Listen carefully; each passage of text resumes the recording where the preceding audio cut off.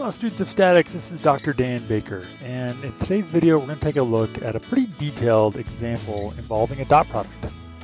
And so what we have in this example, first of all, we have a couple of position vectors. Okay, both of these are in meters and x, y, z coordinates, Cartesian coordinates. So what we want to do is first we want to draw these vectors. Next we want to find the dot product of the two vectors. Third, we want to find the angle between them. Fourth, find the scalar component of A along B. Fifth, find the vector projection of A along B, remembering that the vector projection is just going to be in the direction of B, whereas in its length will be that scalar component from the previous step. And then the final step, part F, is to find the vector component of A, which is perpendicular to B. All right, so remember that an oblique projection is a projection in which two of your axes are in the plane of the page. So we're going to go with y pointing upward, which puts x over to the right. And then our third axis, which will be z, is coming out of the page. So for our first vector, we're going to go positive 2 in the x, so that's coming over to the right. And then we're going to go 3 upwards, so this is mark off a couple of distances here. So 2, we go up 3 along the y-axis, puts me right here. And then back in the z minus 6. Okay, so 1, 2, 3, 4, 5, 6. So somewhere back here is vector b, and so we could draw that coming here. Now, once again, without kind of a ghost box, it's really hard to see exactly where this is sitting. So let me add that. So this is back 6 in the B,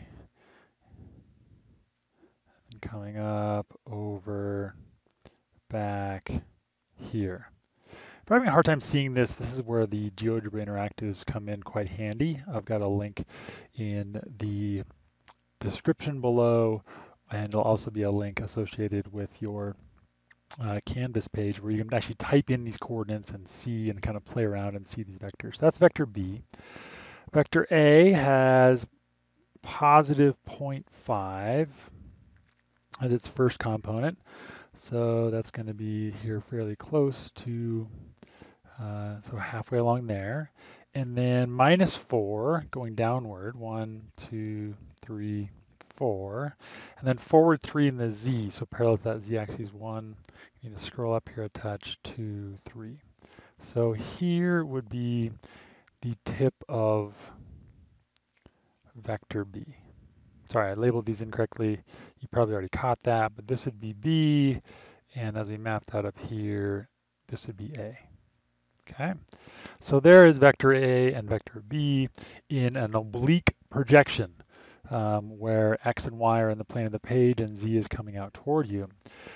And so first of all, for part A, we want to find the dot product of these two vectors. Now we already have these two vectors written as components, and so this becomes a pretty straightforward computation that A dotted with B, we're going to take that sum product of the components.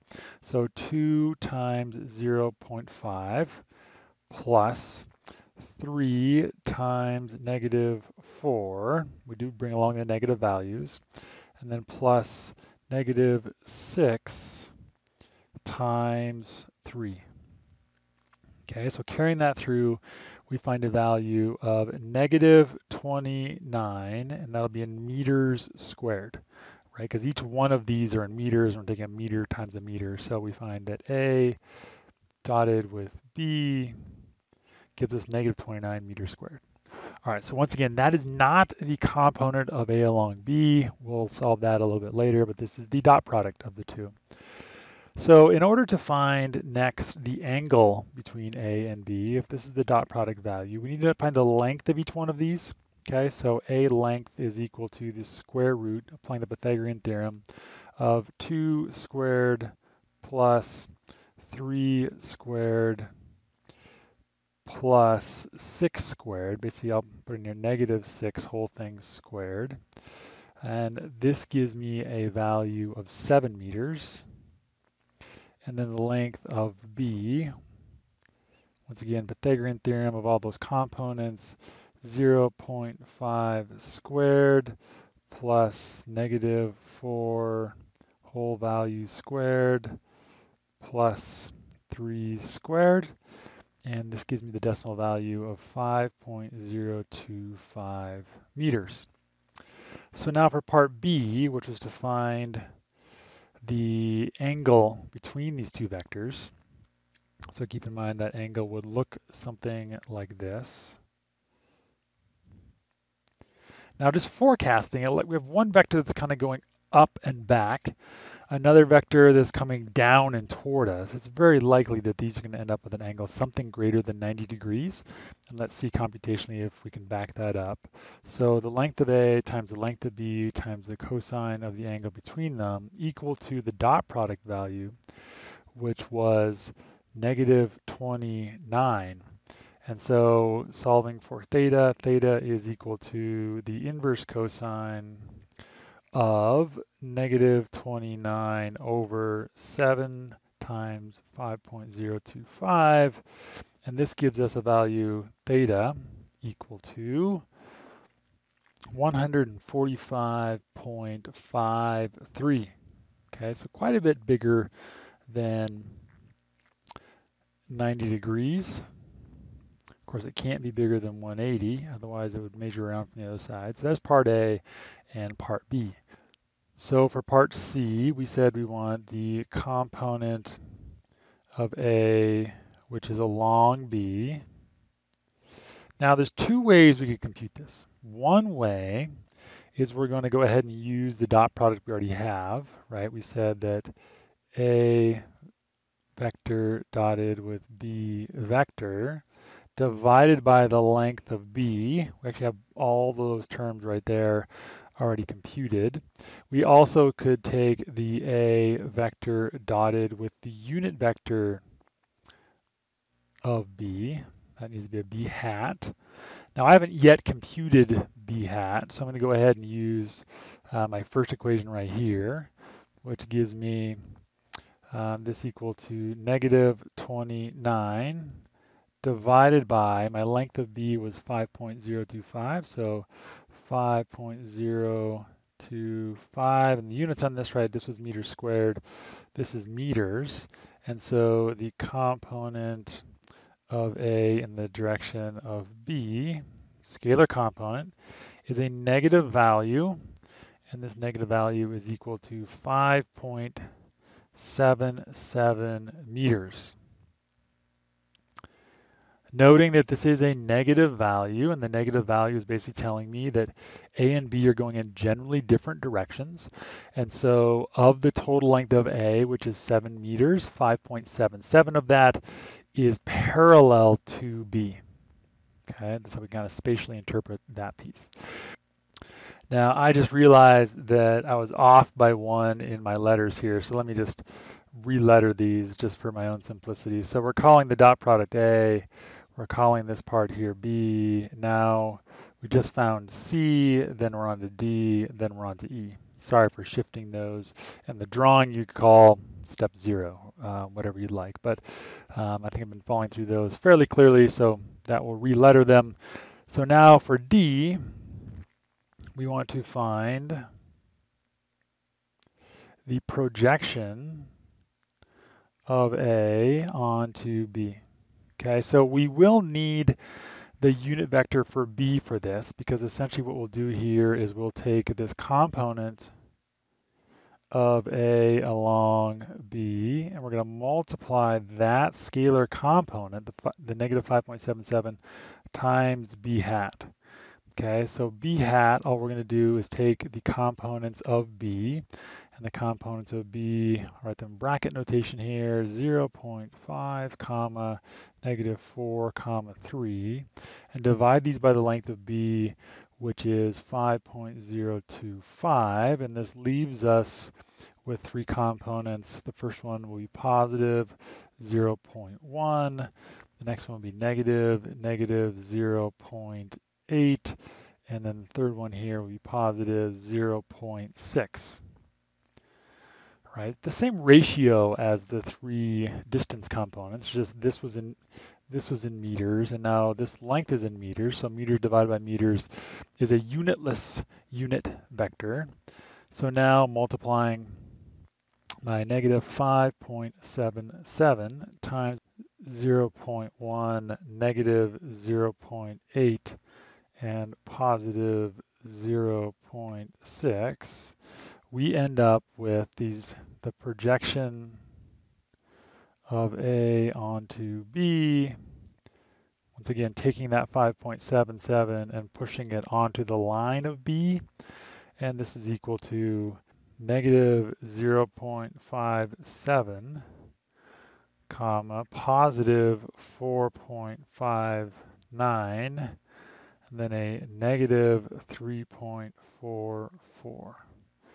And this will also be in meters because we took a unitless unit vector times a distance of 5.77 meters. And of course, all the signs flip because we had a negative component of A along B. All right, so there's my projection of A along B. Now for this last step, which is the amount of A that's perpendicular to B, we didn't explicitly cover this in the first page of notes, but let's kind of talk through this. So for part E, if we know that the projection of A along B, we could also write this if we wanted to, is like the amount of A which is parallel to B.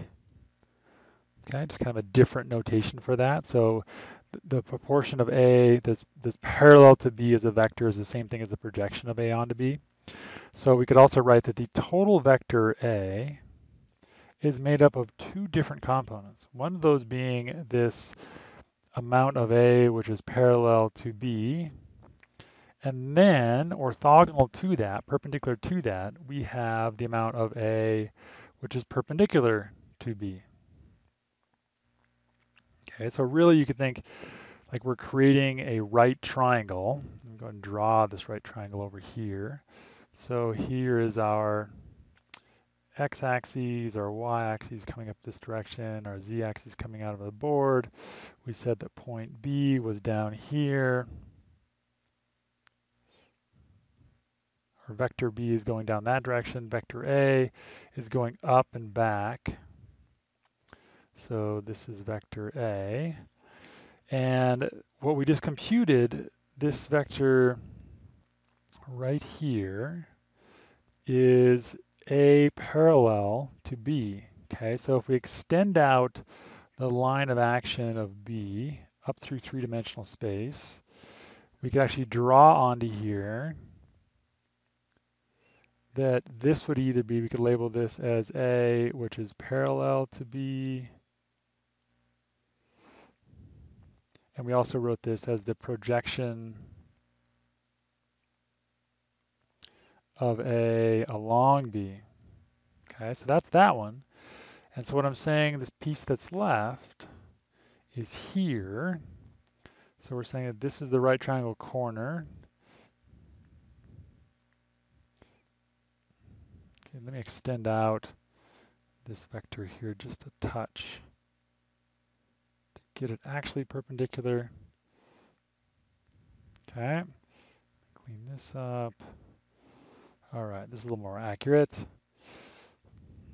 Sorry about that. So we have left up here, once again, this is a three-dimensional vector. This is the amount of A that's perpendicular to B.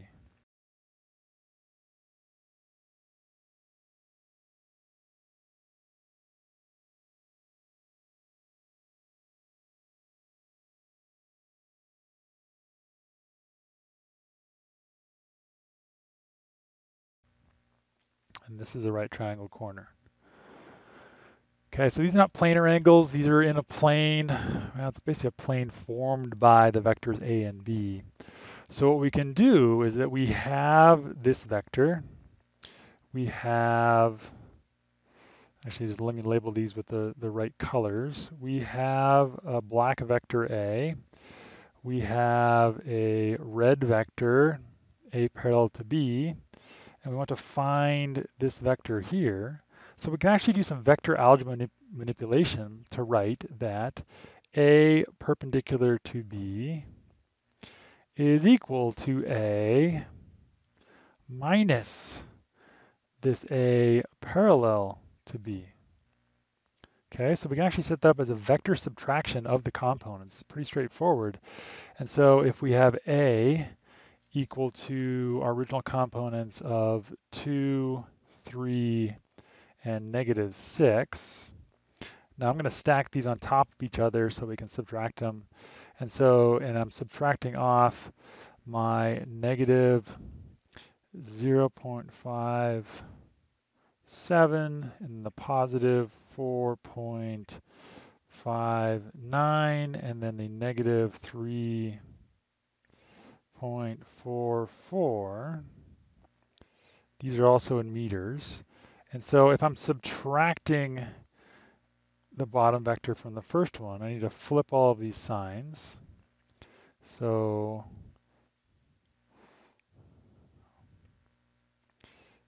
the middle one here becomes negative.